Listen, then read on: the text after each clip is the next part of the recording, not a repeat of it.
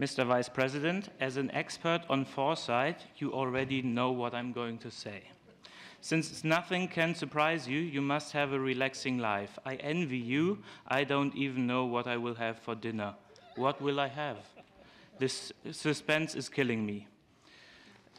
Foresight, could you please just tell us what you have accomplished by 2024 regarding the unhealthy relationship between the Citizens Committee, which is the Petitions Committee, and the Commission? It seems like you have been ghosting us. Will you have started a couples therapy? Regarding second, how you managed to grant Parliament the right to initiate legislation, and 3, regarding your job, making sure that all commissioners are clear of conflict of interests, including any presidents who may have close relationships with consultancies.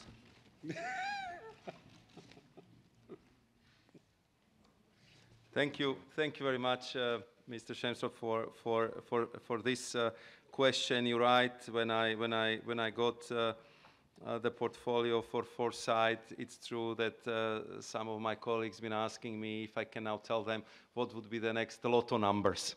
And I can tell you that I do not have that power, and that Foresight really is not about the crystal ball. It's about making sure that we would use the best scientific advice in looking where the Europe could be, should be, or want to be it in 2030 or 2040, or how to get to what is so important for this House, to the climate neutrality by 2050.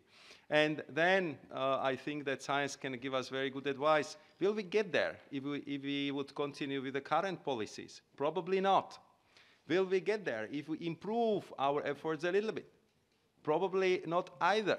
So what we have to do that actually that preferred scenario would become reality, and how we would evolve from that goal, all the necessary steps in the economic sphere, in legislation, in regulatory area, so actually we can not only dream, but build the better future for all of us. That's foresight, and therefore I think we need to discuss it here in the European Parliament, how we are going to not only present the future, but work on it, and which means and through which megatrends we want to get there. So that, I believe, should be our common goal.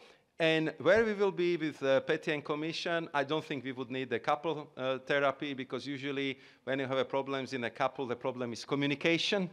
And I can assure you that I will talk to the PETI committee as often as you would like me to be there, and I would encourage my colleagues from the Commission to do the same and to answer citizens' proper questions. And on right of initiative, I think I already elaborated, and I think that JURI committee proved today that if it comes to the conflict of interest, you are pretty tough, and you do not hesitate to use your powers. So I'm not afraid of that at all.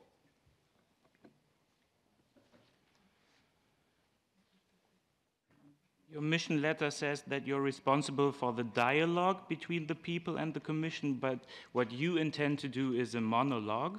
So if you want people to care about what Europe is doing, you have to give them a say in what Europe is doing. To borrow from the consultancy speak that shapes your worldview, there is a huge human capital to be unleashed.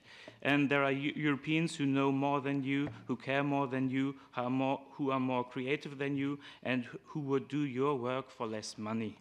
Looking back into your crystal ball, what exactly did you do to give them power?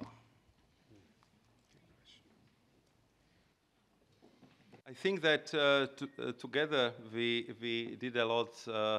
I think that if I have to look at my performance over the last 10 years, I think that I was probably one of the most frequent interlocutor with our citizens in the citizens' dialogue, and probably I visited the most European Parliament and regional councils that other commissioners, not because I'm that good, but because I was here longer and it was part of my job.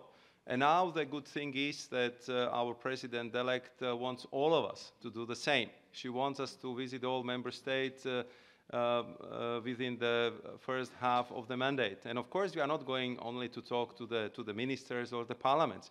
We want to talk to the people. And I would appreciate any concrete suggestions you might have how we can improve it. We are consulting the people through the platform Have Your Say. I know that it's not ideal. We are trying to interact with them through the social media. I was testing different ways how we used the Facebook platform to talk to the young people, and I was myself surprised that one discussion like that brought us 30,000 young viewers. So let's be creative, and I'm sure that the young people would be able to tell us how to do it better, and we are ready to listen and learn. Thank you. The next question